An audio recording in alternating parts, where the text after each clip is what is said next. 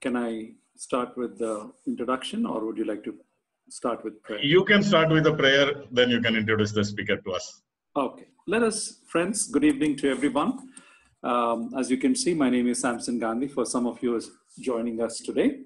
And we have been engaged in a series of Bible study for the last 5 weeks on kingdom attitudes, how we should overcome wilderness attitudes by putting on the kingdom attitudes. We concluded that last week. And this week, we are going to do a very, very interesting topic, which in a moment it will be introduced. And we're going to do a survey of Old Testament. And that will be for this week. And next week, before we break for Christmas, on 18th, there will be the last Bible study, and we will do it on the 5 questions that God asks in the book of Genesis. So that will be, again, a very interesting, thought-provoking Bible study. So let us pray, and then I will introduce to you the presenter of the Bible study this evening, Mr. Shem Chandran. Let's pray. Gracious Father, we praise you and thank you and worship you this evening. Our hearts are filled with gratitude for all that you do in our lives, even the gift of this time together to study your scripture. What a privilege and what a joy it is that, Lord, the living word is in our hands. And here is the gifted and anointed teacher who would bring your word in its vivid images and the purposes with which you have given us the word. So, Lord, we pray that at the end of this Bible study, we will gain a greater appreciation of your word, a desire to read and study the word, and more importantly, to be able to follow and implement your word in our lives. To this end, we pray that you will bless our Bible study and our interaction. We thank you for St. Paul's Church, and especially Reverend Concealan, who is pastoring this church. We give you thanks and praise. And we pray, O Lord, that your Holy Spirit is given to each one of us so that we will understand and be touched by you during this time. We pray and ask all this in Jesus' precious name. Amen. Amen. Friends, welcome. And let me take this moment to introduce to you the Bible study teacher, presenter, Mr. Shem S. Chandran. He did Bachelor of Engineering in Electronics, Communication, and Electrical Communication and Electronics, Electrical Communication and Electronics at the Indian Institute of Science, Bangalore, one of the most prestigious institutes in the world, Bangalore.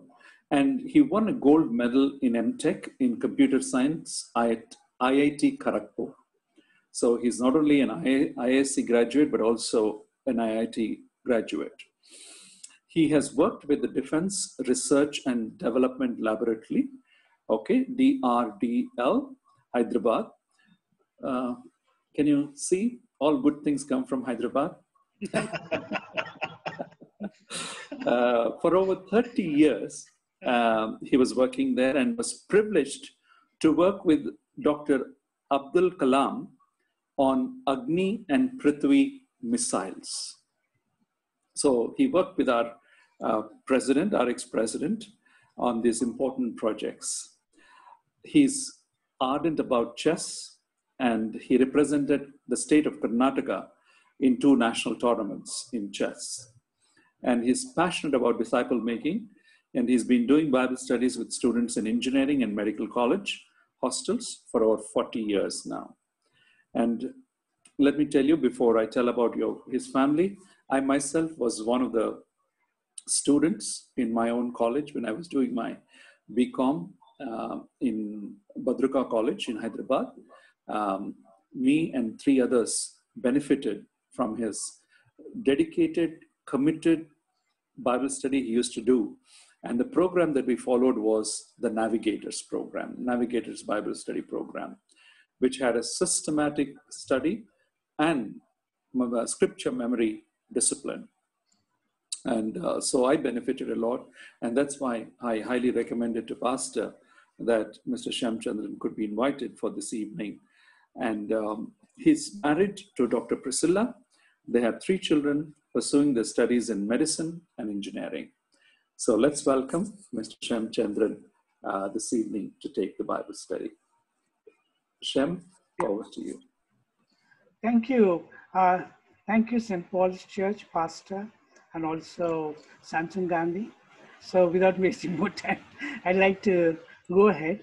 So what we'll be doing is the overview of the Old Testament.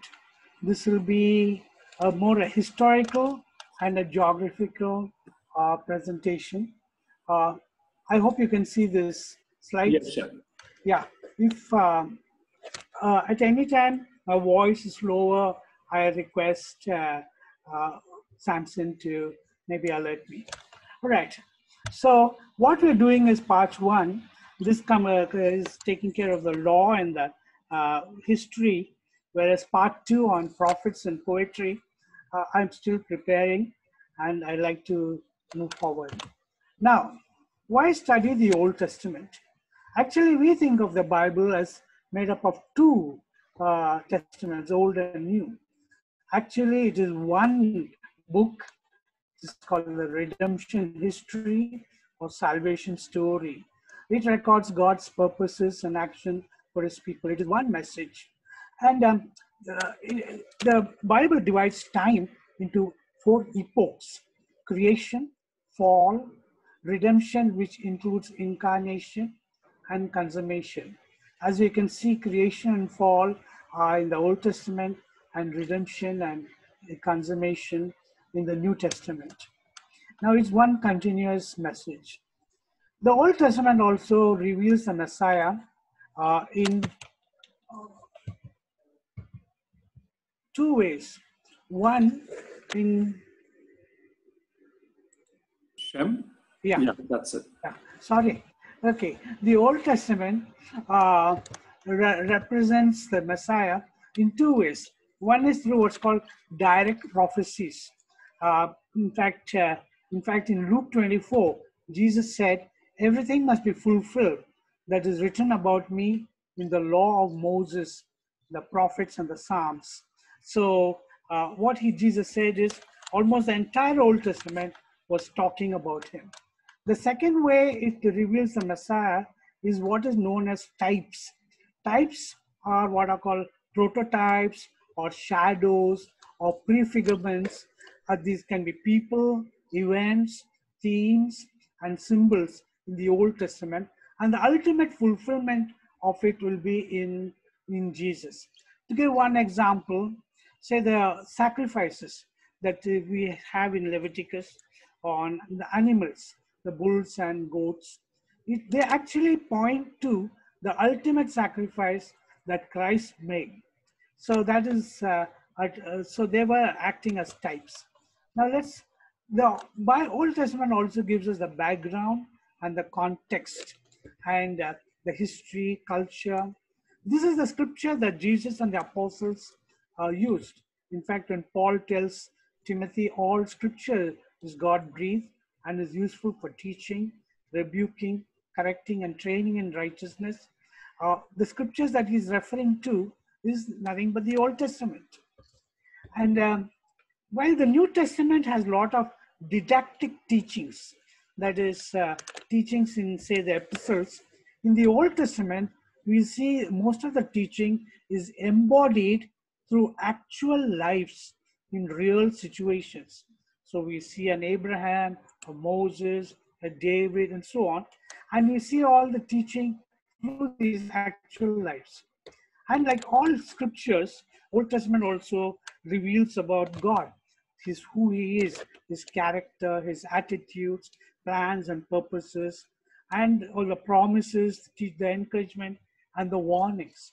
So these are exciting reasons why we want to study the Old Testament.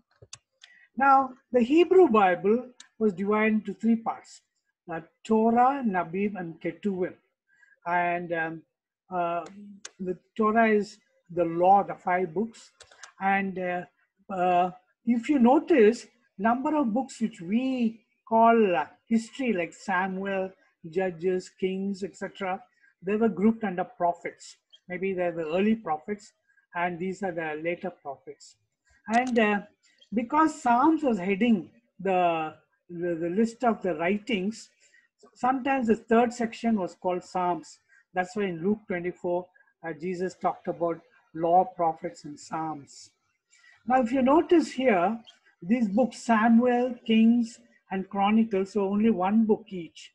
In the 3rd century BC, when they were translating from the Hebrew to Greek to make the Septuagint version, they found the Greek version became too long, so they divided these 3 books into two parts each, a practice which we continue.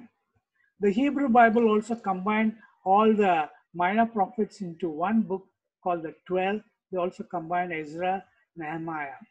Now, in the English Bible, we have separated history and prophets.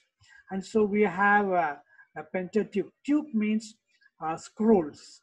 So we have this, the first 5 books, the history, the poetry, and the prophets. Now, in this overview, we'll be covering the law and history. Now, before we go further into the Bible, let's look at the world of the Old Testament. This is the world before Columbus. It's called the pre-Columbian world. This had only 3 continents: Asia, Europe, and Africa. And right in the middle of it, you see that red rectangle. That is where all the action of this Bible takes place. So let's grow that. And this is where civilization began. Now, what triggered civilization? The discovery of agriculture. Prior to that, people were nomad, hunters, gatherers, and they are always moving around with their flocks and herds looking for pasture. But once they discovered agriculture, they could settle down, and therefore they had a lot of time, and all the artifacts of civilization began. And this happened in all these river valleys. In fact, historians tell us the 5 first cradles of civilization were Mesopotamia. Meso means the land between, Potamia is the waters. That is the land between Euphrates and Tigris. And this is in modern day Iraq. And the Nile Valley. And then the third one is our own Indo-Gangetic plain. And there were 2 other cradles of civilization in China, the Yangtze Kiang and the Huanghe. Huanghe is also called the Yellow River. Now, this, if you notice here, you may not be able to see in this map, you'll see the rivers, Euphrates, Tigris, the river Jordan going down to the Dead Sea, and the Nile. This area was very fertile. In fact, it was called the Fertile Crescent. So let's redraw this map and color it. So here is the Fertile Crescent, and this is Mesopotamia. You have the rivers Euphrates and Tigris. I remember Tigris is on top because it starts with the letter T. And then you have this, you'll see Ur. This is the place where Abraham grew up and God called him. And somewhere here is the Garden of Eden. We don't know exactly where, because these rivers, Euphrates and Tigris, are mentioned in Genesis 2. Now, once the people were here, they had a lot of time, because growing the crops was not taking all that time, and the crops they could store also. So they developed writing. In Mesopotamia, they developed what's called cuneiform writing. On clay tablets, they used to press wedge-shaped characters. And in the Nile Valley, they used to take the papyrus reeds which grow and stitch them together and did some pictorial writing called hieroglyphics. So once they had writing, they developed a lot of other things like mathematics, They developed astronomy because they wanted to predict when the rivers will flood, they can plant their crops. Then they developed science, wheel, law. See the city here, Babylon, there was one great king called Hammurabi. He's one of the first persons who proposed on two huge stone tablets the law. It's called the Code of Hammurabi. This was discovered by a French archaeologist, and today it is lying in the Louvre Museum. And then they discovered art, and then music, and then they learned to extract metals from the ground. One of the first metals they extracted was copper. You see this island here, Cyprus. Cyprus is very rich in copper. In fact, the name Cyprus comes from Cyprus, which means copper. Then they started making alloys with zinc. They made brass for all the vessels, ornaments, etc. And then they had tin in Anatolia, that is Turkey, and also in the Negev desert in Israel. And this alloy of copper with tin was a very strong bronze. And so the world got into the Bronze Age. In fact, the patriarchs, Abraham and all, they all lived during the Bronze Age. And then a little later, then they even started extracting iron. In fact, there's a group of people here called the Philistines. They originally came from Greece, from island Crete, and they had brought the technology how to extract iron.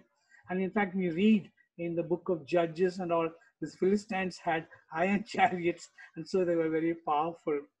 So this is the world, and right in the middle of this world is Jerusalem. So in ancient drawings, they used to draw three clover leaf representing the three continents, and so we have Jerusalem right at the center of the then known world. Now let's come back to the first section of the Old Testament.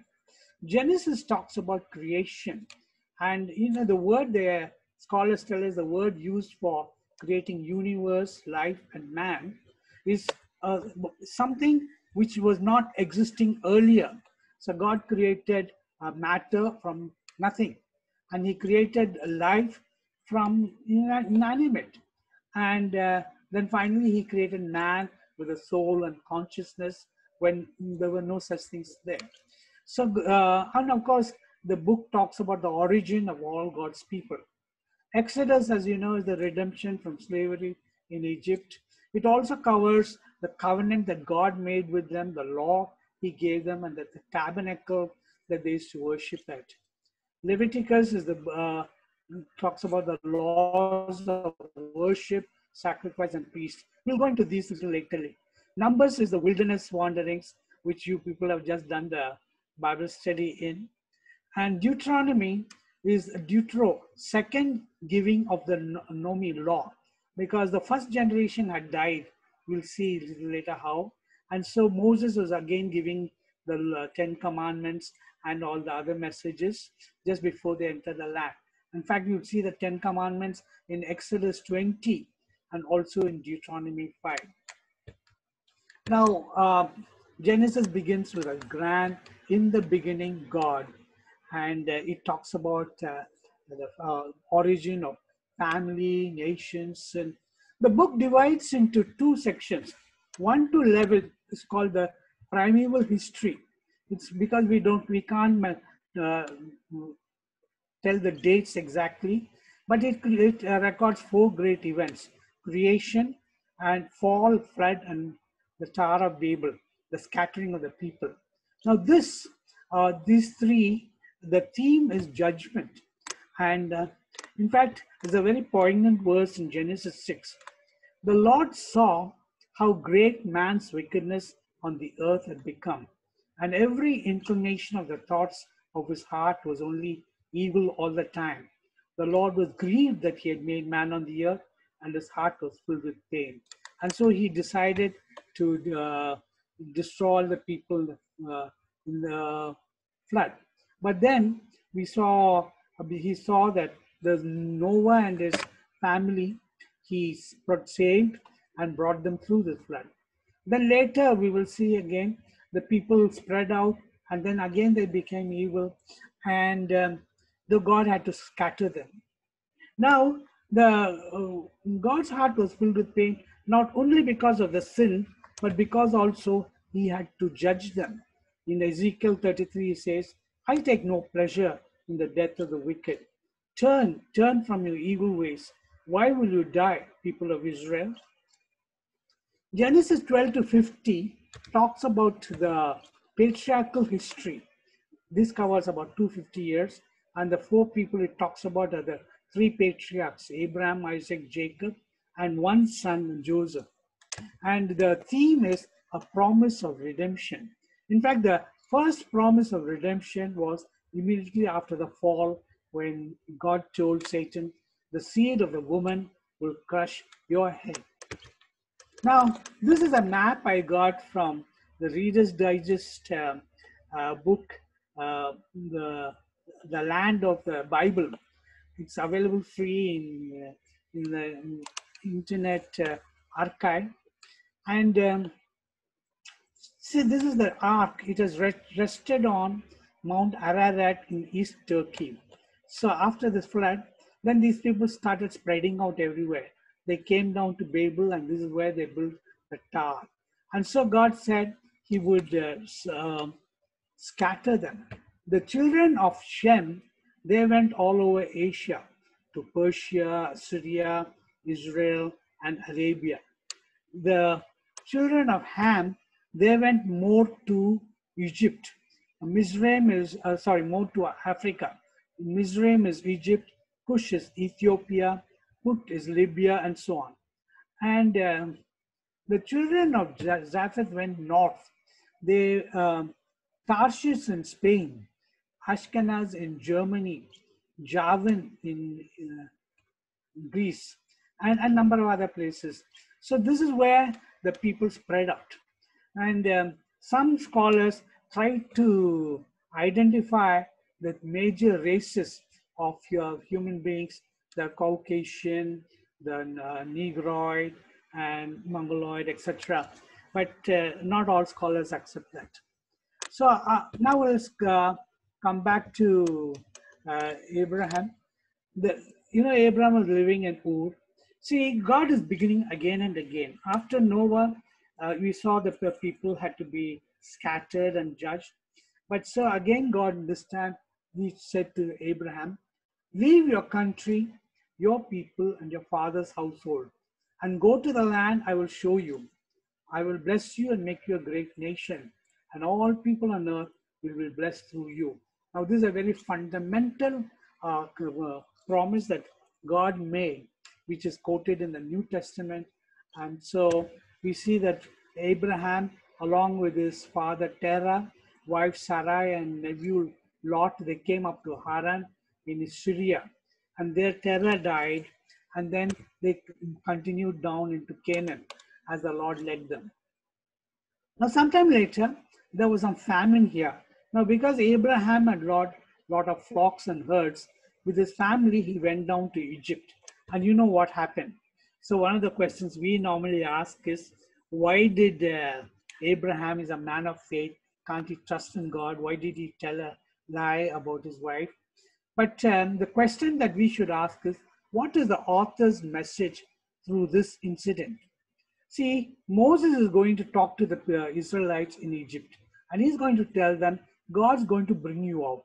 Your ancestor Abraham, he also had to go down to Egypt because of famine, just like Jacob and the 12 tribes went down. And there was some trouble with Pharaoh, but God brought Abraham out and his family safely. He will do the same with you. So Moses wants to talk to the Israelites, quoting Abraham's experience. Now, about Abraham, the four things that I wanted to say.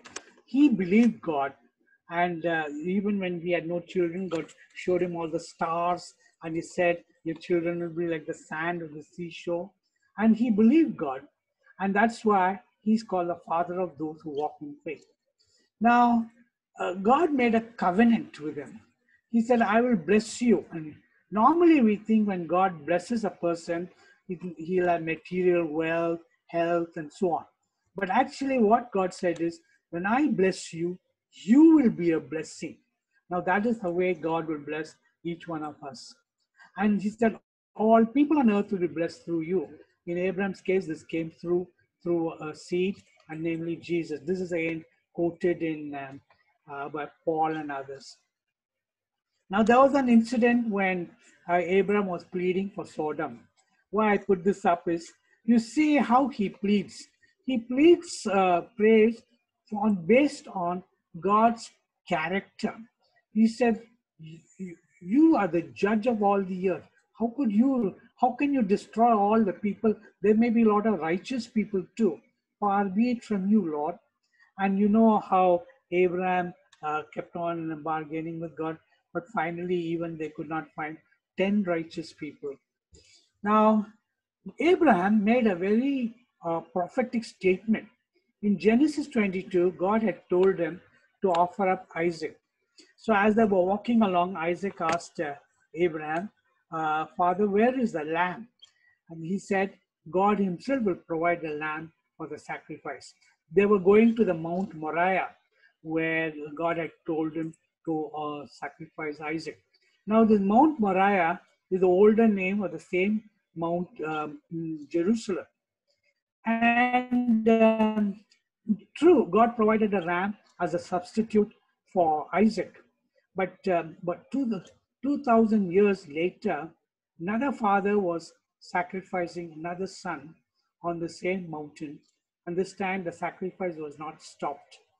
And God had provided the lamb for the sacrifice, the lamb that takes away the sins of the world. Now, the other three the people I wanted to talk about, from John Stott, I got this title, how God revealed himself in the life of Isaac, that he's a God of promise. Isaac is often called the valley between two hills. Jacob, you know what kind of a person Jacob was. So God really had to persevere with him. Now, there are two events in Jacob's life. The first event is Bethel, when he left his parents and he was going north. At Bethel, he had this dream of a ladder or staircase going to heaven. And he made the first meeting with God. In fact, he said, surely the Lord is in this place, and I was not aware of it. But then, after that, Jacob continued to go his own way. And then finally, when he was running from Laban and he was scared of meeting his brother Esau, he came to a place, Peniel, where he wrestled with an angel of the Lord. And Jacob said, I will not let you go unless you bless me. And he says, I saw God face to face and my life was spared. Now, a lot of scholars feel that in a typical way, believers also have two experiences with God.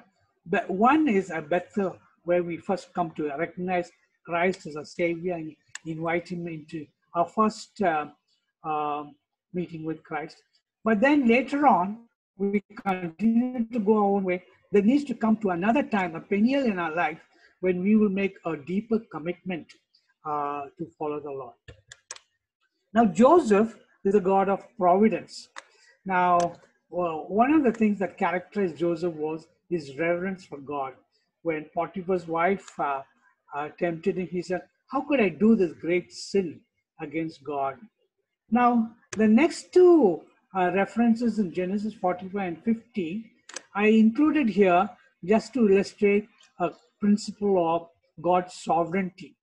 We often think of God's sovereignty is that God is the one who does all the everything that happens. Now, there's a danger in thinking that, because God cannot be author of evil. In fact, God didn't make the brothers sell Joseph. They sold Joseph out of the envy in their hearts. Potiphar's wife accused Joseph wrongly because of the evil in her heart.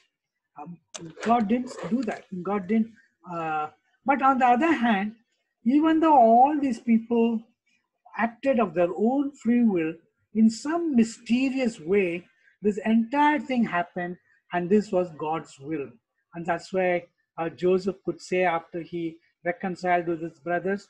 You sold me, God sent me. You meant it for evil, God meant it for good. So we can see a sort of a dual authorship of some of these events. Now, let's look at the timeline. I already mentioned civilization started about 3000 BC when they had writing and astronomy. So prior to that, we cannot make these dates very clearly. So we cannot give these dates for creation, Adam, Noah, and the flood. But later on, the dates are more certain. Abraham was about 2000 BC. So I told you this is a historical geographical presentation. You must fix these dates within you. Abraham is about 2000 BC. And then after that, the Exodus, there are two dates given. One is called the early date, 1440 BC, based on some scriptures. In Exodus 12, it says, at the end of 430 years, to the very day all the Lord's division left Egypt. So that will work out to about 1440. And then also in 1 Kings, it says, in the 480th year, after the Israelites came out of Egypt, Solomon began to build the temple of the Lord. We know Solomon began to build the temple around 95 BC. And so 950 BC. And so that would make the date of Exodus 1440. But some scholars, based on archaeological evidence, they think the date is more 1250. This is called the later date. Now, we said this is more a historical geographical overview. You should be aware of some of the kingdoms. The first world empire that was there was Egypt. I mean, this is the Fertile Crescent. There were small kingdoms, the Sumerians and all that, but this was the world empire. Now, the first pharaoh, King Menes, around 3100 BC, he united all the city-states, Thebes, Memphis, etc. And then they started ruling. There were about 170 pharaohs in 31 dynasties. The pyramids were about 2500 BC. We already said Abraham came down here around 2000 BC.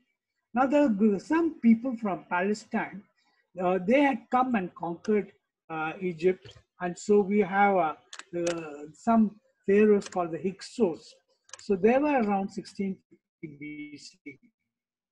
Maybe these were the pharaohs who were more friendly to the Israelites at the time of Joseph and so on, and Joseph's children. But then later, the other pharaohs came up from Egypt and who threw the Hyksos out. And so you read in Exodus, some hostile pharaohs came up. If we accept the early date, 1440 for Exodus, the pharaoh is Thutmose. If we accept the late date, then the pharaoh is Ramses. Now, Exodus, the key person is Moses. Now, there are many events in Moses' life. I just want to say when God wanted to recruit Moses, he was very reluctant. He made all kinds of excuses that he could not talk, etc. When God answered all that, finally Moses said, Lord, please send someone else. And God's anger burned against Moses. Now, there are two events. One is in Exodus 32, when these people were making the golden calf, and Numbers 14, we'll see later, when these people rebelled and refused to go forward. God wanted to destroy all the Israelites. And he told Moses, I will destroy them and make you into a great nation. But Moses would not accept that. He again pleaded with God based on, again, these criteria. One, Lord, remember your promises. You made the promises to the patriarchs. And then based on God's character, you are a forgiving God, slow to anger. Lord, please forgive these people. And then based on God's glory, what will the nation say? That you're not able to take them further and that's why you destroy them? So God listened to Moses and he did not destroy them. And then one of the greatest prayers that Moses made, which really challenges all of us, is, Lord, show me your glory. We normally pray, Lord, show us your grace and mercy. But here's this person asking God to show him his glory. Now, we think of Exodus as redemption from slavery, but this is not how God sees it. When God was making covenant with the Israelites on Mount Sinai, he said, I carried you on eagle's wings and brought you to myself. That is Exodus, God bringing them to himself. Now, we also should not think of, because our salvation is this Exodus is like a type of our salvation. We also should not think of our salvation as merely redemption from sin and from sin's penalty, though it includes all that. But more than everything, that God is bringing us to himself in Christ. Now, God made a covenant and law. He said, I'll be your God and you will be my people and you will follow. We'll look at these things later, covenant and law. And they also, God said, make a sanctuary for me and I'll dwell among the people. Now, let's look at the map, the route of Exodus. This is Goshen, where the Israelites are staying. So they started coming out after they crossed the Red Sea. These black circles with numbers are the places where they camped. And so they came down to Mount Sinai and they rested here for about a year. This is when Moses went up to the Sinai and God gave him the law. God told him, make a sanctuary for me and I will dwell among the people. See, God's purpose is to dwell among his people. He made us in his image, and so this is where he began, like a sanctuary for me. Now, the tabernacle, in fact, there are two elements of it. One is the courtyard, and then there's this bronze altar for all the sacrifices that day, and then there were basins for washing and all. And then this is the tent. The tent had a lot of furniture inside it. The most important was the Ark of the Covenant. And you see two cherubims, and the covering of the Ark is called the mercy seat. This is where the high priest would go inside this Holy of Holies, into this, where this Ark was, and make sacrifice once a year called Yom Kippur. And then there are other things for other furniture that for the table. There's a lampstand, the menorah, and then the altar of incense. And then there was the priestly garments also. In fact, in the ephod, you had to have these 12 stones representing the 12 tribes. Now, the next book, Leviticus, deals with law. Now, we go to two extremes about the law. One extreme is called legalism. We say this law is God's, God had given this law, it is his desire, and therefore we must keep it. So, like for instance, the law to keep the Sabbath. Some people are very meticulous in that. But then the other extreme is people say antinomianism. Antinomianism means there is no law. Aren't we liberated from the law? Christ has liberated, and so there is no law. So what is the right attitude we should have to the law? Now, it was Thomas Aquinas in 13th century BC, AD, who studied this law and grouped it under three headings: the ceremonial law of sacrifices, priests, and festivals, and the moral law and the civil law. Now, the ceremonial law about sacrifices and priests, we see Paul writing later in 1 Corinthians, Christ, our Passover lamb, has been sacrificed, because Christ has met all these requirements of all the ceremonial laws. He is a great high priest, and so he is the ultimate sacrifice. So we don't have to make any sacrifices today. And then the moral law is based on God's character. God said, you shall be holy because I am holy. And because this is God's character, and we want to have a living relationship with God, so the moral law, that includes the 10 commandments and number of other laws, these are all totally binding on us. In fact, all those laws are repeated in the New Testament. The third group of laws is civil law, the social and cultural laws. In fact, there are even some laws of cleanliness and etc. Because you must remember, these people are not, slaves for 400 years in Egypt, and they don't know how to live in a community. So they just come out and so on. Now, the Israelites had their own social and cultural laws, which was binding on them. Now we have our own social and cultural laws which are binding on us. So that is the way we now react to this law. Now coming to sacrifices, what do the sacrifices really say? What the book of Leviticus says is the way to the holy God is through sacrifice, through repentance and forgiveness. Now, but in Hebrews 9, we read, um, without the shedding of blood, there is no forgiveness. And that's why these animal sacrifices were given. But Hebrews 10 says, it is impossible for the blood of bulls and goats to take away sins. Then why did God give these animal sacrifices? See, these sacrifices, animal sacrifices which they made, were actually pointing forward to the ultimate sacrifice that Christ would make.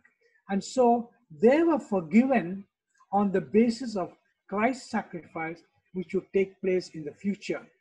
Just like we are forgiven based on Christ's perfect sacrifice, which took place in the past. And so that is how they were forgiven. Priesthood. We know also the book of Hebrews tells us Jesus is a great high priest. But God had told the Israelites, I have taken the Levites in place of the first male offspring. But then later on, in Deuteronomy, Moses tells the people, you shall be a kingdom of priests unto me. Peter picks this up in 1 Peter when he calls the church, you are a royal priesthood, a holy nation. So we have a priestly function of intercession. Now coming to the festivals, there are a number of festivals. The main festivals were the Passover, Pentecost, and Tabernacles. Now let's move on to Numbers. Now Numbers is they took a census, the preparation for the journey. This is the wilderness experience. It's a type of Christian's journey. After we come to Christ, we go through a lot of trials and temptations and difficulties. Now these people grumbled a lot. And Paul says these things are written as examples for us, not to set heart on evil and be faithless. So let's continue the journey of these Israelites. They went down to Eastern River, and this is Aqaba, with the Gulf of Aqaba, and came to Kadesh Barnea. In 2 weeks, they came from Mount Sinai to Kadesh Barnea. And now this is where they can enter into the promised land. But then they sent 12 spies. The spies brought back good report about the land. But 10 of the spies said, oh, these people are big, giants and all, they will destroy us. 2 of the spies, Caleb and Joshua, said, no, let's go. God has promised this land through Abraham. He will give it to us. Now, these people are foolish. See, these people here, they're all city-states like Jericho, Hebron, and all that. And they are not one big united people. In fact, there are a number of Canaanites, the Jebusites and Amalekites, and all sorts of number of different people were there. But whereas the Hebrews, they were one big people, and these people were scared of them because they heard what God had done to Egypt. Egypt was the world's top empire, and how God had brought about all these plagues, and finally he allowed these people to come out. These people were in terror of the Israelites. That you remember in Jericho, in the book of Joshua, we read this woman, Rahab. She tells these 2 spies, all of us are in terror of these people. They failed to realize this.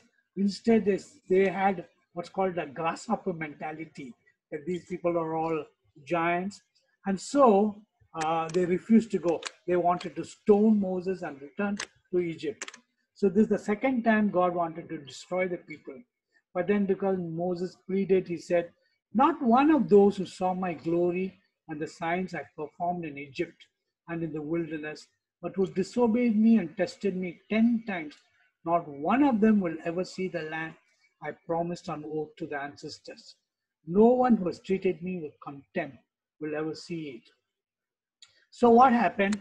Therefore, these people started wandering here in this desert wilderness Zin for 40 years till all these people, the old generation died, except Joshua and Caleb. And then with the new generation, they once more started proceeding.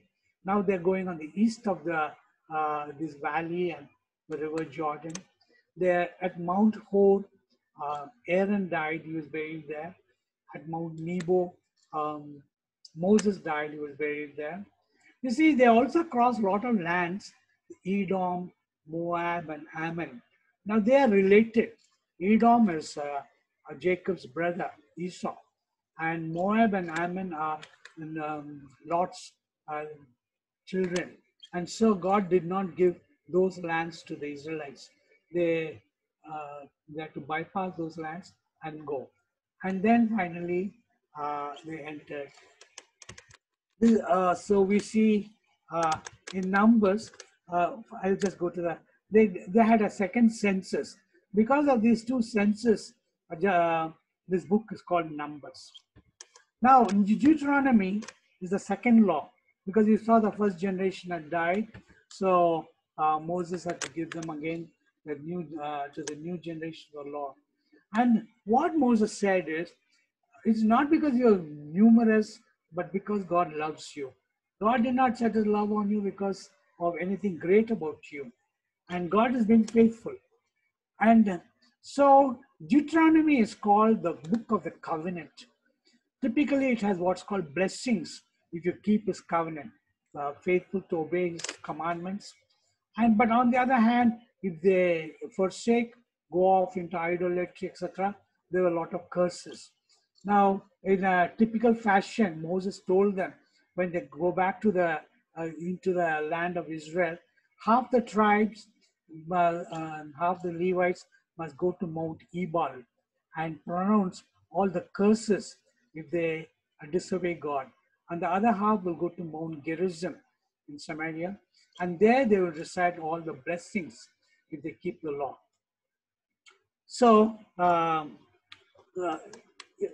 obedience is actually proof of love. Now let's look at the history books. The books are divided into three parts. Early history is Joshua, Judges, and Ruth. Monarchy is this books of Samuel, Kings, and Chronicles. And the exile and return are Ezra, Nehemiah, and Esther.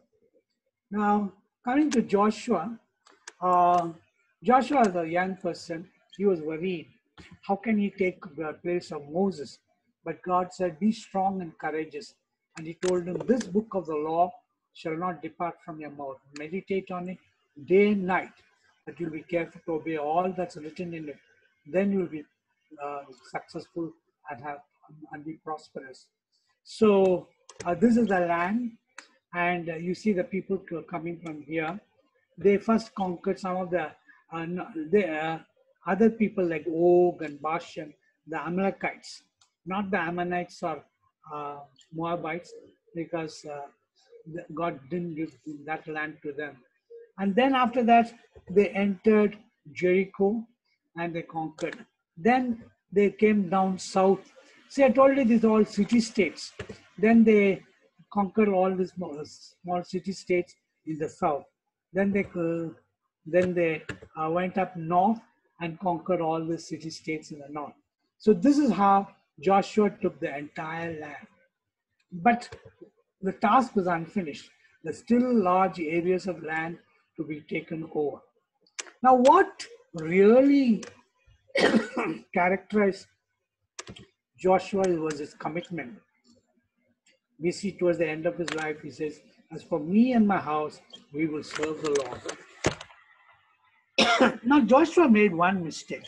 See, Moses had raised up a successor, Joshua. Later on, we'll see Elijah had Elisha. Jesus had his 12. And Paul had trained up Timothy and Titus. So it's a good principle to train your successors. Now, because Joshua did not train another leader, you'll see all the problems that took place in the next book, in the book of Judges. But before we go to it, the second half of Joshua is division of this land. So they divided this land by lots, and also according to the size of the tribes. So you see the list of all the tribes.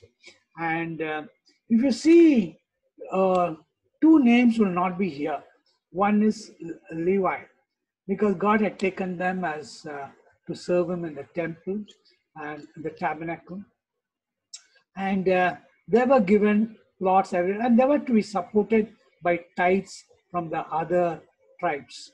The other name you will not see here is Joseph, because what happened, Joseph's two sons, Manasseh and Ephraim, um, Ephraim, Ephraim and Manasseh, they were adopted by Jacob as his sons, and so they are now counted as part of the 12 tribes. And so, in one sense, Joseph, see, in Jacob's mind, Rachel was the wife he loved. The others he married, but and therefore he considered Joseph as his firstborn, even though he is only the 11th son. But and therefore we see his firstborn Joseph got a double portion of the land. Now let's come to the judges. But the key principle is there was no leader. And because there was no leader, everyone did. And so Israel did evil in the sight of the Lord. So they went into sin, into idolatry. And so what God did, God sent them into slavery as part of his judgment. You see, when other kingdoms, they lose a battle against Israel, they will say their gods are more powerful than our gods. But Israel will never say that, because they believe in a monotheism. So they will, if they lose a battle, they say, the Lord has judged us. The Lord has sold us into the hand of the enemies. So once these people are in slavery, then they cry out to God. So we see there's a supplication. And then God sends a savior, a deliverer called a judge. Judge not in a legal sense, but more as a governor, etc. And then we see, as long as the leader was there was peace in the land, and for some more years after that. But after he died, we again return to sin. Now this cycle, sin, slavery, supplication, savior, silence, this goes on again and again and again in the book of Judges. In fact, Othniel was the first judge. He's actually Caleb's nephew. The Mesopotamian kings had conquered them.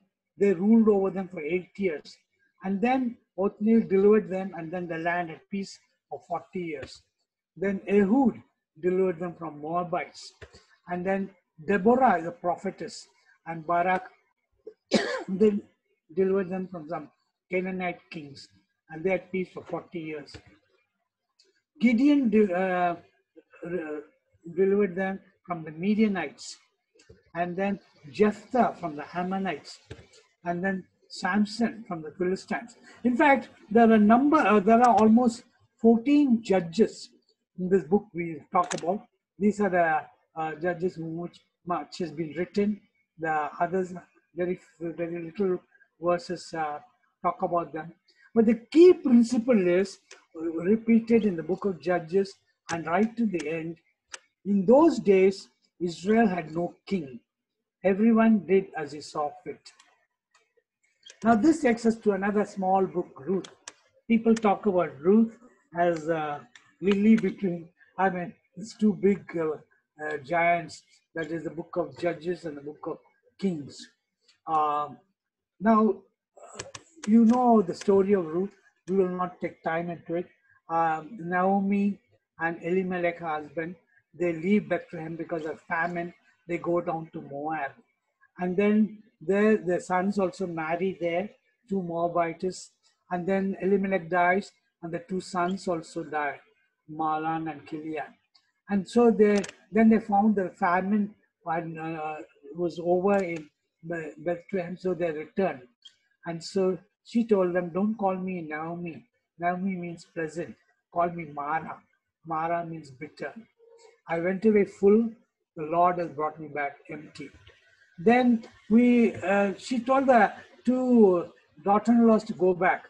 But Ruth said, no, where you go, I will go. And where you stay, I will stay. Your people will be my people. Your God will be my God. It's almost like the marriage covenant. The bride and the groom will say to each other. Now, so we see Ruth is gleaning in the field of Boaz. Now, Boaz is a relative of Naomi, and he meets with Ruth and says, may you be richly rewarded, because he had heard about how she is taking care of her mother-in-law. And then later on, events are there where Boaz marries Ruth, and so people will tell Naomi, your daughter-in-law who loves you is better than 7 sons. Now, what is all the story about? What is the main message of this book? There's a principle called kinsman redeemer in Israel. If one Israelite gets into problem, a close kinsman, relative, is supposed to redeem him. Now, that is how Boaz is the kinsman redeemer, redeems Naomi and Ruth. And now, in our case, the book of Hebrews says, both the one who makes people holy and those who are made holy are of the same family. So Jesus is not ashamed to call us brothers and sisters.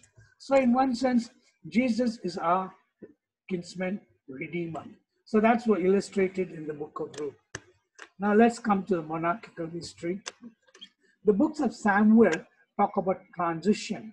See, up to Samuel or the judges, they were all people who listened to God. So God ruling the kingdom is called theocracy. Then they came to Samuel and said, we want a king like all other nations. And so finally, they raised a king, Samuel. So Saul. So we see a transition from Samuel to Saul. But then Saul is not the right king, and we see a transition again to David. Now, the book of Kings is actually a tale of two kingdoms. The kingdom divides after Solomon. We'll see this a little later. And so the two great prophets at this time, Elijah and Elisha. And the northern kingdom, they went into exile to Assyria, and the Judah, the southern kingdom, went into exile in Babylon 1,000 years later. We'll look at this later. Now, Chronicles is repeating this entire history. In fact, it goes all the way back to Adam, the genealogy of Adam, and all the 12 tribes. And one Chronicles on David, two Chronicles about Solomon and the divided kingdom, and up till the exile of Judah. Now, let's look at very briefly Saul. When the people told Samuel, give us a king, God told Samuel, it is not you they have rejected, but they have rejected me as their king. And but then later on, we see there are a number of times Saul was disobedient, and at one time he was told to kill completely all the animals and all that, but he spared all those animals. And then he said, no, I spared this for burnt offerings. So Samuel says, does the Lord delight in burnt offerings and sacrifices as much as obeying the voice of the Lord? To obey is better than sacrifice, and to heed is better than the fat of rams. So God rejects Saul. And now we see Saul has become jealous of David because the people are singing, Saul has slain his thousands and David is 10,000. He tries to kill him a number of times. There are a number of times David could have killed Saul, but David's response was, I will not lift my hand against the Lord's anointed, because he recognized that Saul is an anointed king. Now, come to David. Now, there are 2 points about David, which really I want to highlight. One is his heart. Even at the time of choosing him, Samuel himself was thinking about choosing the other sons, Eliab, because they're tall and well built. And God said, no, God looks at the heart. And I said later in Acts, we see Peter saying, I found David, the son of Jesse, a man after my own heart, who fulfill all my will. Now, the second big thing about David was his reverence for God. We already saw that he will not kill Saul because Saul is God's anointed. And so, in fact, when Goliath came to him, he told him, you come against me with sword and spear, but I come to you in the name of the Lord Almighty, whom you have defied. And now there are two unfortunate incidents of sin.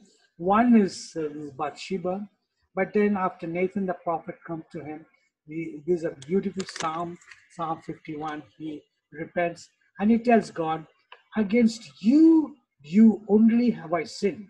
Now, didn't David sin against Bathsheba, against her husband Uriah, got him killed? No, but he says, because all sin is ultimately against God. And then secondly, when he was counting all the armed men whom you're not supposed to, so God's wrath was again judgment on him. And finally, God gave him a way to build a sacrifice. This was on the mount, where the current temple is built. And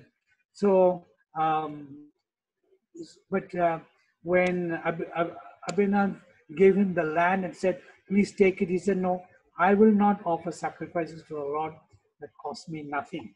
So we see David's reverence for God, his heart for God, and his reverence for God. Now, God made a lot of covenants. Covenant is a contract, terms and conditions, blessings, curses, etc. Now, the first covenant was the Abrahamic covenant. And then God extended this covenant at Sinai with the people of Israel. He said, I'll be your God and you will be my people.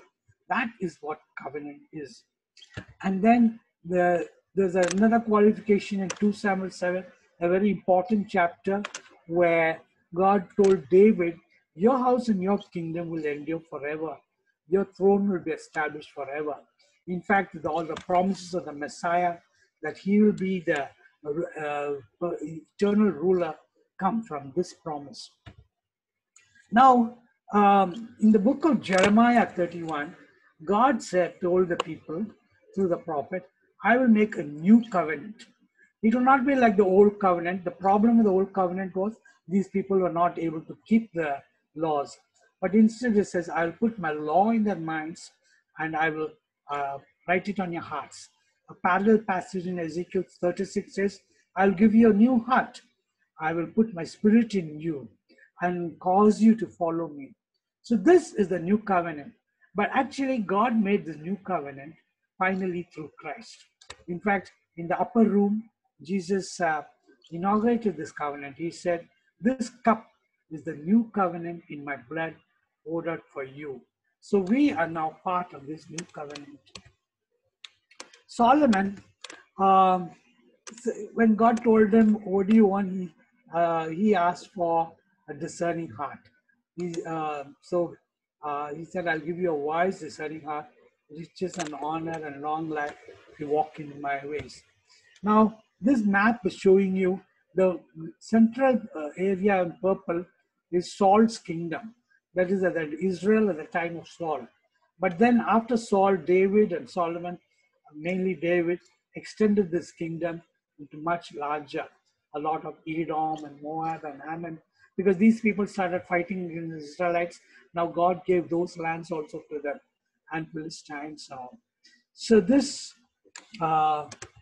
Solomon married many foreign women and he built temples for their idols.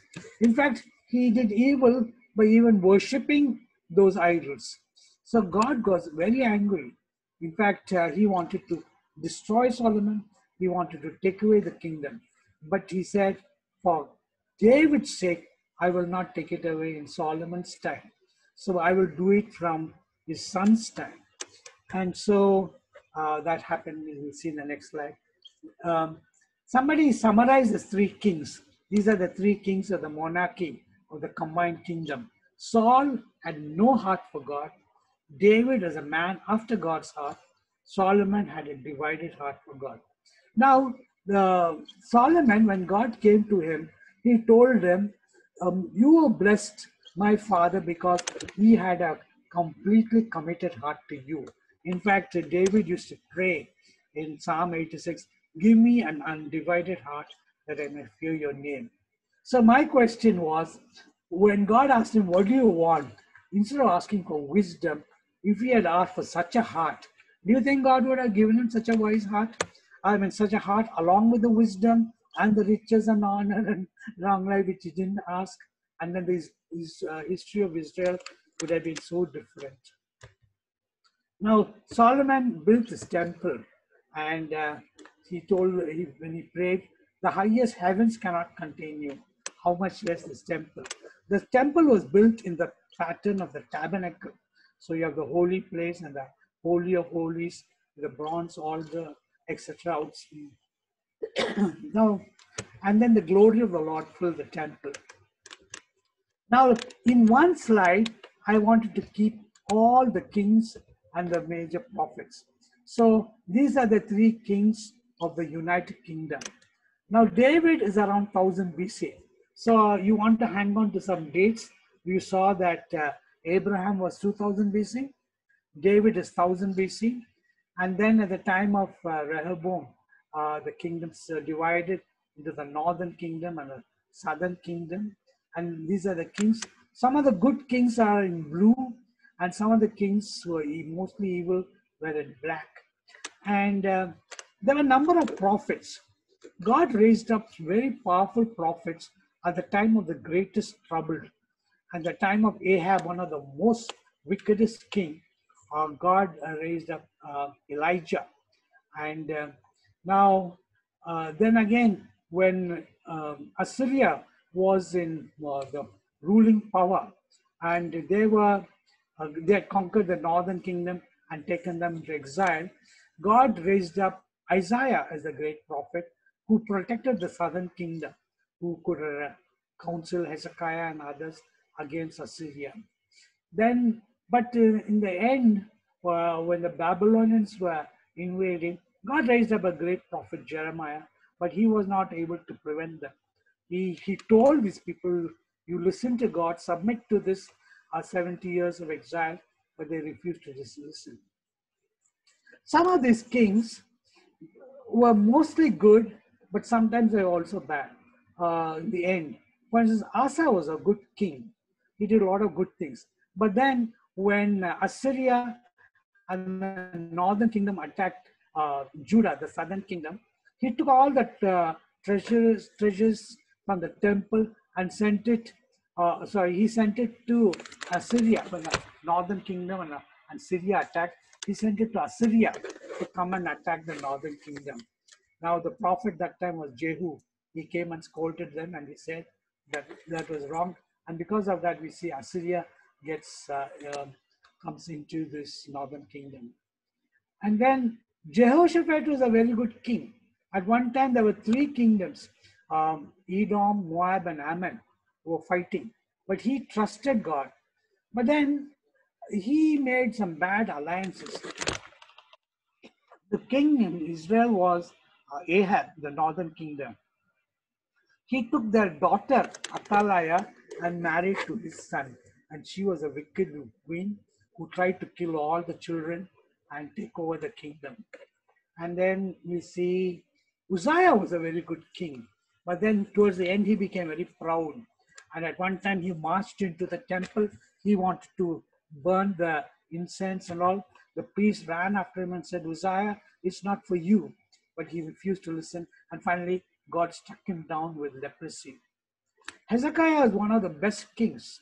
But then towards the end, he became a little proud. when some envoys came from Babylon, he took them and showed them all the treasuries in the temple and all. Isaiah came and scolded him and said, because of this, Babylon will conquer them. And Manasseh was one of the worst kings. And in fact, it is the tradition says Manasseh killed Isaiah by sawing him into two.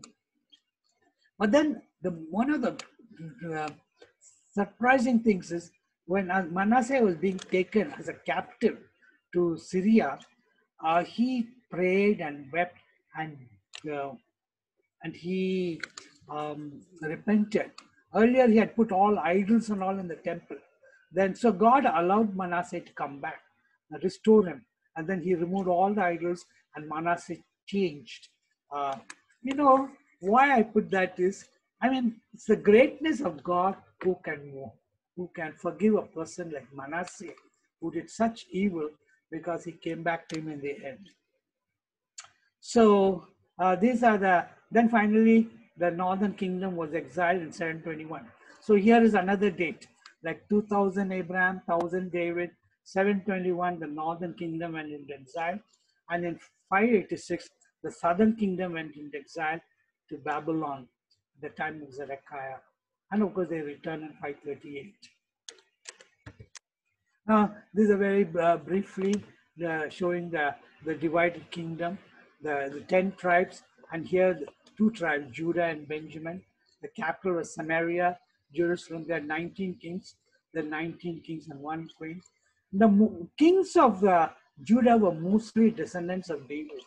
But here you had all kinds of kings, and so they led them into idolatry. Now, I told you about the world empires. We already saw Egypt as the first world empire. The second world empire was Assyria. Their capital was Nineveh. All of Babylon, all of Mesopotamia and down up to Egypt, they had conquered. Now, God used Assyria as the rod of his anger, the club of his wrath, to come and punish the northern kingdom. But Assyrians, they started boasting that by the strength of my hand I have done this. And so God said, therefore I will deal with him after I judge my people. So you see, God can use other nations to come and judge. In fact, later on, God is using Babylon to come and judge the southern kingdom. So there were a number of deportations. These are some names of top kings. There was one king, Sennacherib. He came and attacked Jerusalem, and he wrote a big letter saying, on whom are you depending? Your God cannot save you. So Hezekiah was the king. He took that letter into the temple, laid it on the altar and prayed. Then Isaiah sent word to Sennacherib, don't worry, it won't happen. So that night, Sennacherib heard people were attacking his native place. So he and his army went back. And when he reached Nineveh, he was murdered by his own sons. So that's the Assyrian kingdom. They were conquered by the next world empire, the Babylonian king. And this is the Babylonian empire. So they conquered all of Assyria, and they conquered a number of other lands. And there were a number of exiles when they came to the southern kingdom. In 605, the first exile, people like Daniel and others were taken. In 597, the second exile, people like Ezekiel and all were taken, exiled into Babylon. And in the 586, the final exile, Zedekiah, the Jerusalem was destroyed and the temple was burned. Now, then after Nebuchadnezzar, the great other king was Belshazzar. And then during his time, Darius the Mede, these are the Persians, they conquered Babylon. And so the Babylonian Empire was conquered. Persia is the third great kingdom. So you see their capital was here. And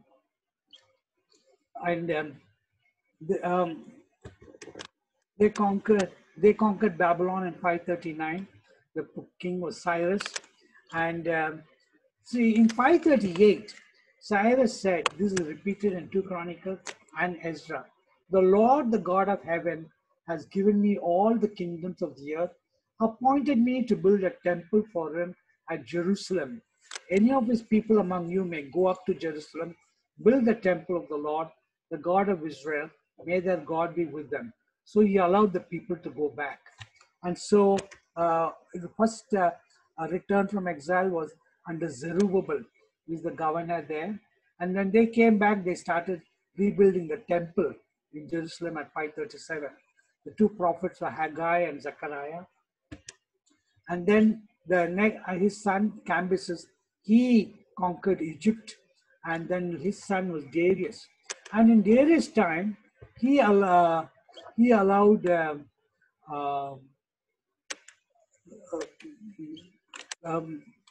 both Ezra and Nehemiah to go back to Jerusalem. I know I didn't write it there. Okay, that's coming here. Sorry, it's not Xerxes' time. At Artaxerxes' time, he allowed Ezra and Nehemiah. So these are 2 more groups of return from exile. And Esther was a queen here, and at Susa. Her husband was Xerxes. We'll see briefly about Esther later.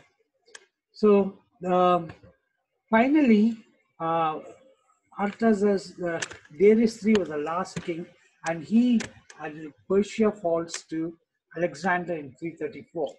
Now, by this time, it moves on into the prophets. In fact, all these kingdoms are talked about in Daniel. So when you look at Daniel, we'll see them. Now, here's the return from exile. First time under King Cyrus, Zerubbabel and Joshua the high priest, and they started rebuilding the temple. At the time of Xerxes, there was a lot of opposition. The work was stopped. But then Darius allowed the people to continue, and then the temple was completed. And then at Artaxerxes' time, Ezra and Nehemiah returned. There's a great spiritual revival. Nehemiah was instrumental rebuilding the wall. Now, what are some of the lessons from exile? See, God is sovereign over history. He moves kings. We already saw he moved Cyrus to allow these people to return. And these people learned a lot of lessons. One of the lessons is monotheism. You know, before this, the Israelites used to get into idolatry and all. But historians say, after this exile, after they returned, they never went back to idolatry.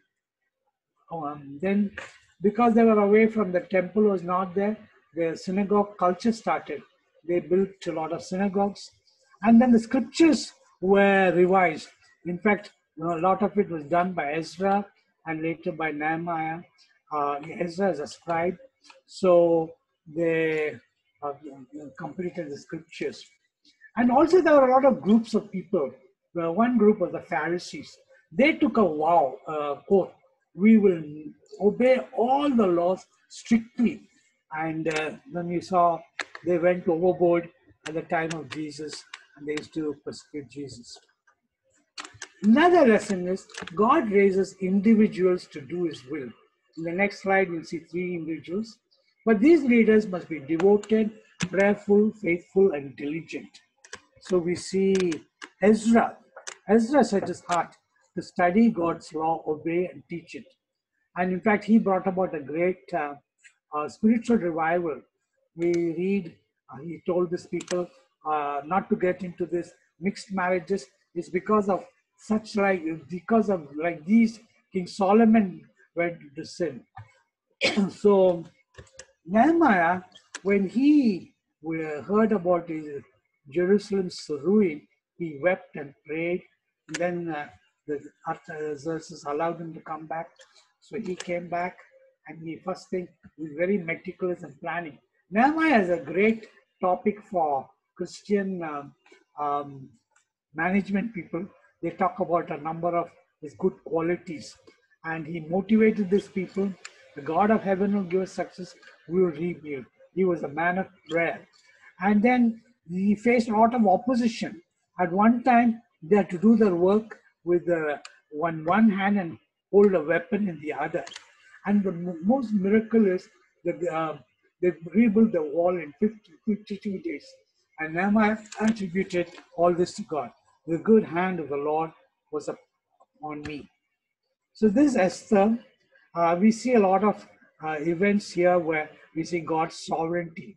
Esther was made queen in place of Vashti, and Esther's cousin Mordecai, and he discovered a plot of a Haman who wanted to destroy all these um, Israelites on a particular day. So he asked Esther to go to the king, and now she's not supposed to go. If she goes there, she will die. And if uninvited, if she goes to the king. So, but as Mordecai said, if you remain silent, deliverance for the Jews will arise from another place. Who knows but that you have come to your royal position for such a time as this? So finally, Esther becomes bold and she walks into the king's chamber saying, if I perish, I perish.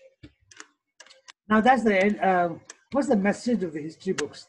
We already saw that God is sovereign. There's a linear fulfillment. It is not random or cyclical. Now the Bible, though it's not a history book, we see it corresponds to history, archaeology, and many of the things we saw in this the historical geographical background. Now, God is sovereign over all the nations. He's the one who raises kings, brings down kings. This is what Daniel says. He judges them, he uses them as instruments of justice. And his ultimate goal is to bless the nations. And this is what Daniel says. He deposes kings, raises up others. And Romans 13 says, there's no authority except that which God has established. The authorities that exist have been established by God. Consequently, whoever rebels against this authority is rebelling against God, against what God has instituted. And then the important things in God's dealing with the people of Israel is covenant. Covenant with Israel, the covenant from Abraham extended, and the covenant with David about the eternal king. And God is also sovereign over individuals. We just saw in the previous slide how he chooses and empowers people. And I'll conclude this with one verse which challenges me every time. In 2 Chronicles 16:9 it says, for the eyes of the Lord range throughout the earth to strengthen those whose hearts are fully committed to him. So this is the close this. Oh, over to you, Samson. Thank you, Shyam. You packed so much into these 1 hour, 20 minutes. Thank you so much. There's a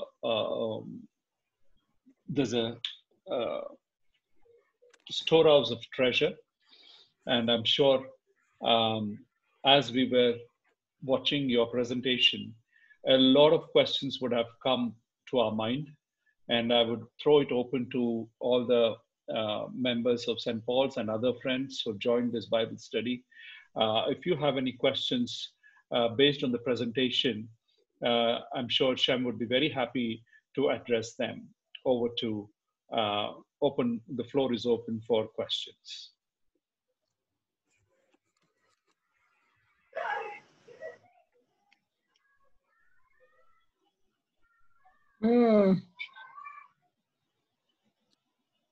Any questions? Oh, yes. I think Samson, so much has been given that it will take us some time to, Thank you. practice the gift. We can even Yes, exactly. I know. That's how it is. In America, there is a saying, it is like drinking from a fire hose. Yeah, fantastic presentation, but I must say, I am amazed. Yes. So what we study in one semester in the theological seminary, he was trying to give it in 1 hour. I was thinking I was sitting in a theological college classroom. There we studied this in 1 semester. Oh, that was in much detail.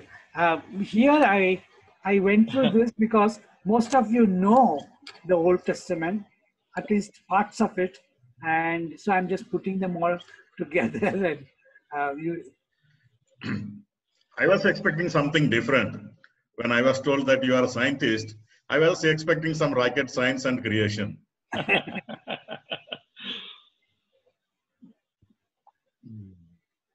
Because normally scientists do not believe in the existence of God. So I was really, my expectation was entirely different.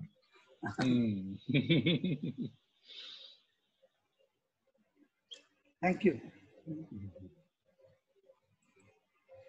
But I suppose none of the people who are attending Bible studies are not unbelievers in God, right? So those those questions would be not arise, and that would be redundant.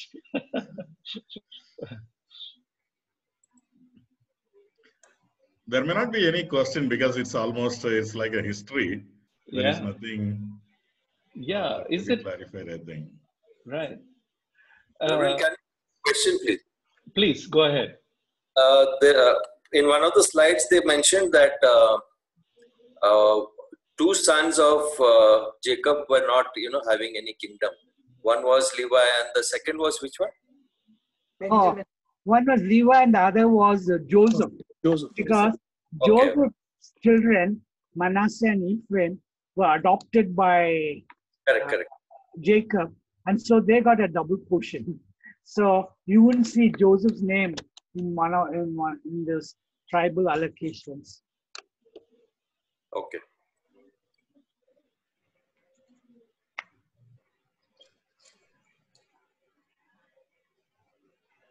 Any other questions?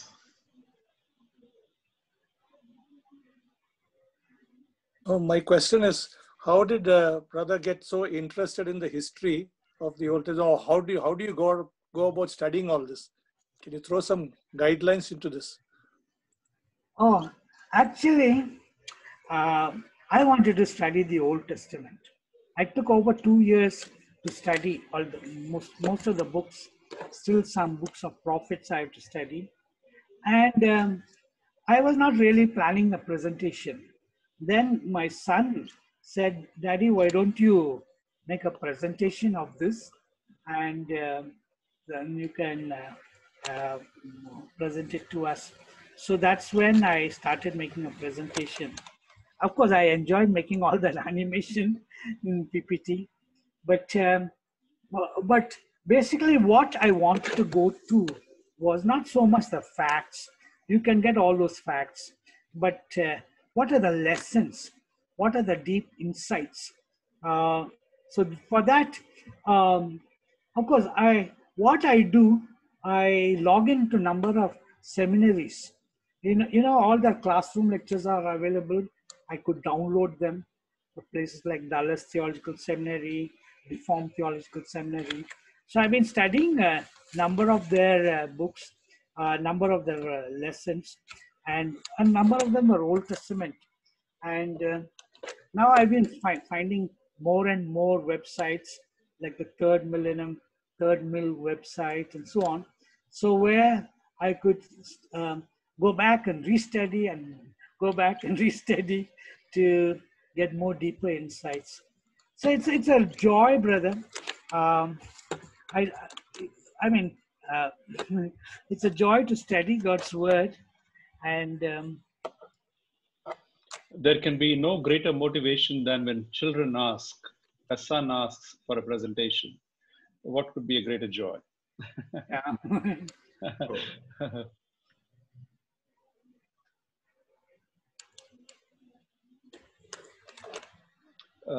We have in our midst,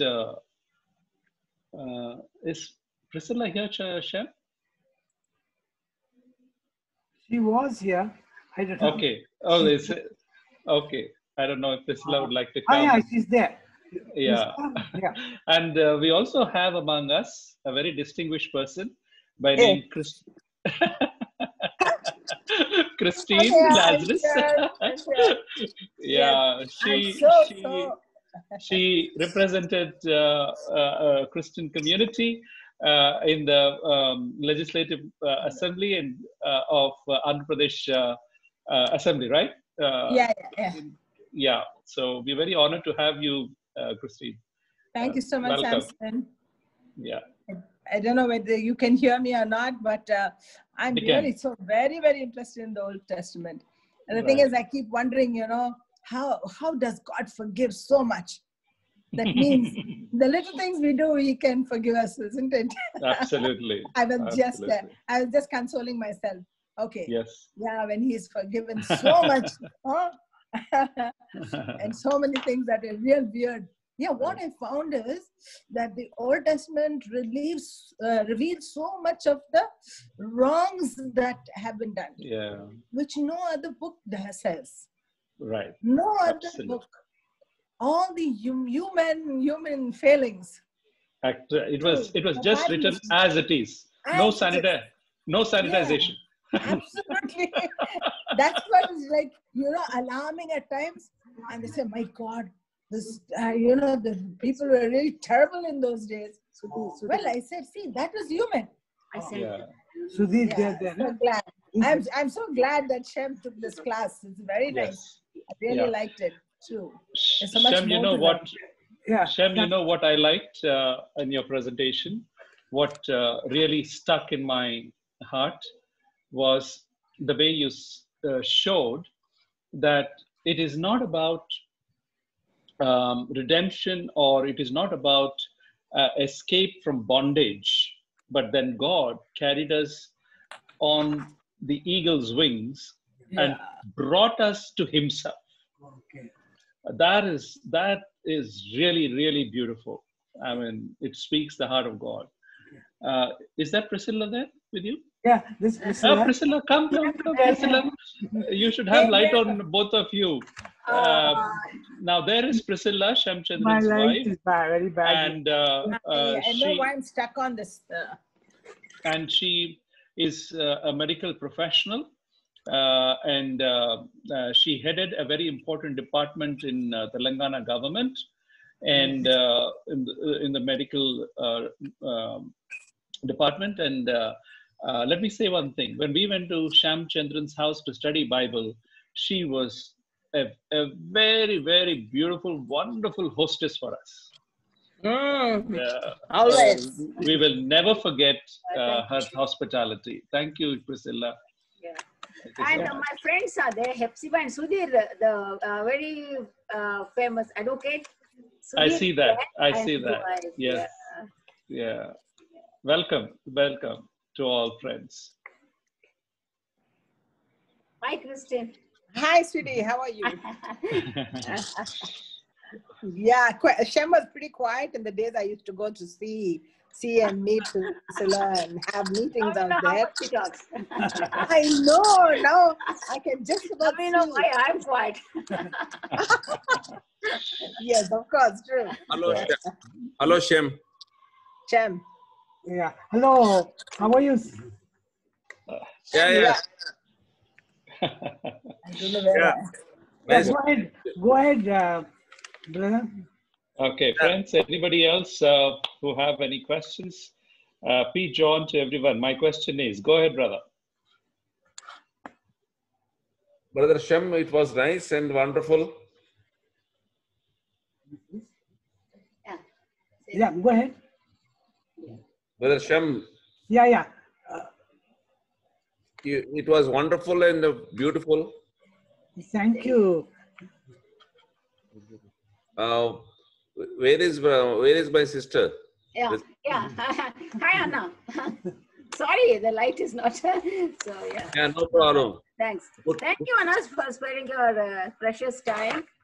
Good to see you and Shem, and then it's a wonderful time.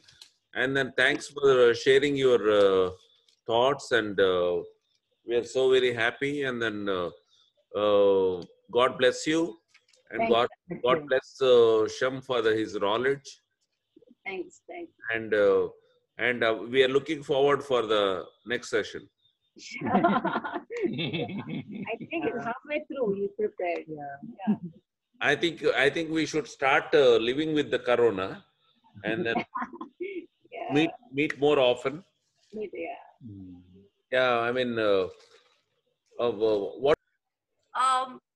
In this case, then, as we've been pleading to the Lord, I mean, I have been praying because I have a book. We all have proposed a vote of thanks to Mr. Shem Chandran. As you could see, he brings all the perfection and the excellence and the depth of research befitting an IISc and IIT student, and particularly a child and a servant of God, who has dedicated 40 years of his time to teach young people in the colleges, in the hostels of medical colleges and engineering colleges, people with a sharp brain who have incisive questions and who are seeking, answers to difficult questions. And Shem Chandran has been that in that space. And today we have had the benefit of his summarization of the Old Testament, and then through that giving us nuggets of gold here and there, gems that he has, mined from his research. So we had a feast, and he was the one who did all the hard work. Thank you so much, Shem Chandran, for sharing this precious time and precious resources and your expertise in the subject. Thank you, friends, for joining in the Bible study. Let's all give thanks to God for what we have experienced this evening. Shall we pray? And then I would request Pastor Concealan to give us a benediction. Heavenly Father, we give you thanks and praise this evening. What a joy it is to read your word, understand your ways, and just stand in awe of your love that has pursued us right from creation to right now in our lives, each one of our lives, and as it will be in the future. We want to thank you for this pursuing love lavished upon us. Help us to respond to you in obedience, even as we see, Lord, lot of chaos, unrest, and pain all around us. Help us as Christian community to humble ourselves and pray and seek your ways, repent of our sins, so that you may heal our land, O Lord. Gracious Father, bind us together with love, with cords of love that cannot be broken. And as you have declared, people will know that we are your disciples by the love that we show to one another, and may we show that love to one another. Bless Brother Shem Chandran, Priscilla, and their 3 wonderful sons, and ask of your blessings upon them. And Lord, continue to use each of them and the family in a mighty way.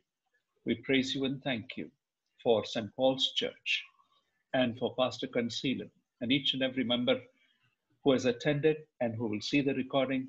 We ask of your blessings upon them, Lord. Lord, this prayer we pray and ask in Jesus' precious name. Amen. Shall we all join together in the Lord's Prayer? Our Father, who art in heaven, hallowed be thy name.